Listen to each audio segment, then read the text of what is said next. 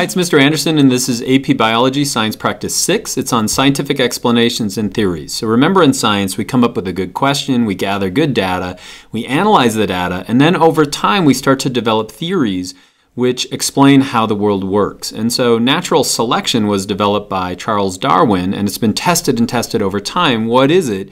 It's a mechanism that explains how evolution can occur. In other words, the finches on the Galapagos had variation in their beaks, and they each adapted to their specific food supply over time.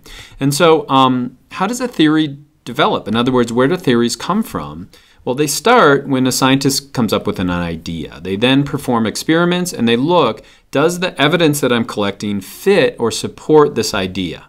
If it doesn't, then I go back, I got a bad idea, I got to get a good idea this time. So I come up with a better idea, perform more experiments. If the evidence does support the idea, then I can create a theory. And that theory is used to better understand the universe. So natural selection is a great example of that. What happens next, then we discover new evidence. And can we modify the theory a little bit so it can explain this new evidence? And so natural selection had to be modified when we started thinking about sexual selection. And so if we can, then we improve upon the theory. And so this cycle occurs over and over and over again. It's a feedback loop to make sure that our theory matches really what's going on in the universe. If the theory doesn't match that, so before natural selection, we had this idea that God had simply placed all of the species on the planet perfectly evolved to where they are. And so if that theory doesn't fit with the data that we're collecting, that leads to a revolution. And so over time, science gets better and better and better. Explanations get better and better. So again, the College Board wants you to be able to look at theories and apply theories in each of the four big ideas. So in evolution, not only should you understand how natural selection works, but how antibiotic resistance or changes in bacteria as a resistance to our antibiotics is how that fits into natural selection. Or maybe you understand how feedback loops work, how we regulate the amount of blood glucose, but what if we have changes to the insulin receptor? How would that affect our explanation? Or we all know that the genetic information sits in the DNA, but how do we get changes that aren't related to changes in the DNA? How can the environment change what genes we're going to express? And that has to do with, remember, the histones and methylation of the histones or opening up of those histones so we can get to the DNA. Or if we're looking at systems, how is it that the order by which molecules are added to macromolecules, for example, the amino acids are added to proteins, how is that going to affect the overall structure of the protein itself? And so I'm going to go through the 5 ways they want you to deal with theories and explanations. In the first one, they would like you to be able to justify claims with evidence. And so which of the following statements most directly supports the claim that different species or organisms use different metabolic strategies to meet their energy requirements? And so these are examples of questions you might find on the test. And so you may want to pause the video and take a stab at each of these. So you may want to read through A, B, C, and D. As I worked through this, they all were good, but the only one that really got to the root of changing metabolic strategies was D. So the right answer is D. They also want you to construct explanations based on evidence. And so let me set this up. We've got different plates of agar. On these ones, there's no ampicillin in the agar. Ampicillin, remember, is an antibiotic. On these, we do have ampicillin. We have wild type E. coli, just regular E. coli, and then E. coli that we've transformed with a ampicillin-resistant plasmid. And so looking at this data, which of the following plates have only ampicillin-resistant bacteria growing?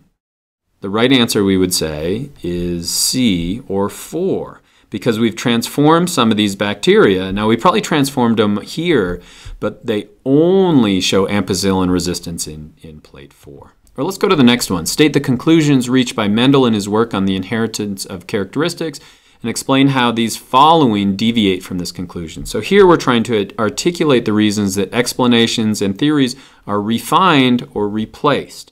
And so again, if I were to do Mendel's laws, I would first say the law of segregation, that alleles are going to segregate as we form gametes. And then the second one is the idea of independent assortment, that genes are not going to affect other genes. And then I could go through and look at autosomal linkage. And so do genes ever assort non-independently? They do if they're on the same chromosome, or we could look at sex linkage, or polygenic inheritance isn't going to follow straight Mendelian inheritance. And so again, It's not that Mendel was wrong, it's that we had to refine his theory over time. So this would be like an essay type question. They also want you to be able to make claims and predictions about natural phenomena. So this would be another essay question. Explain 2 of the following 3 processes using an appropriate example for each.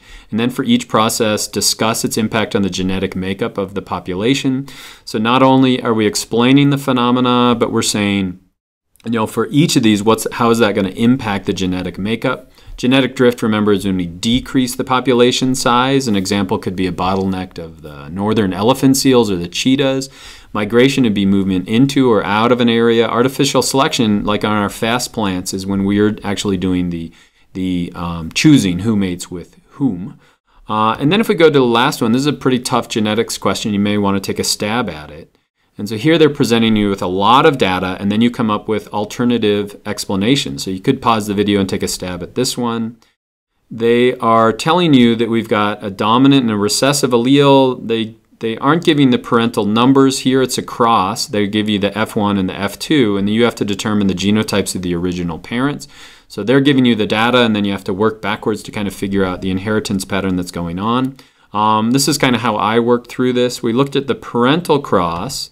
And so they gave us a parental of a wild-type male and a white-eyed female. I then kind of gave my 2 opportunities. Number 1, since we're getting differences in the females and the males, we know it's a sex-linked trait. And now I have to figure out, is it sex-linked recessive or sex-linked dominant? And so I said, here's my wild-type male. Maybe the wild type is going to be dominant and the white-eye is going to be recessive. And then here's my other one where the white-eyed females, maybe that's dominant as well. And so then I did all the possible F1s. And so if we did these 2 parents, you could do this just as a Punnett square. I could end up having a male that is different than the male in the P generation. And same thing here, so that fits. So we could have a white-eyed male and a wild-eyed female being created. But then in the other alternative, it just doesn't match up. And so again, you're looking at data, you're applying that, seeing how it fits in with a theory, or we have to refine that theory. And so theories get refined over time. So how the germ theory didn't come about until we could actually see germs and we could test them using the scientific method. So before that, we thought you got sick using miasma theory, that there was something like bad air that moved around and caused us to get sick. And until Pasteur developed his Pasteur flask and did experimentation on that, the germ theory shouldn't have been accepted until we knew this, that air could move into the Pasteur flask, but the bacteria would start to settle out here. Did we know that it was germs rather than bad air that was being passed on? And so again, theories get better and better over time, and on this test, they want you to be able to apply those theories to new data. And I hope that's helpful.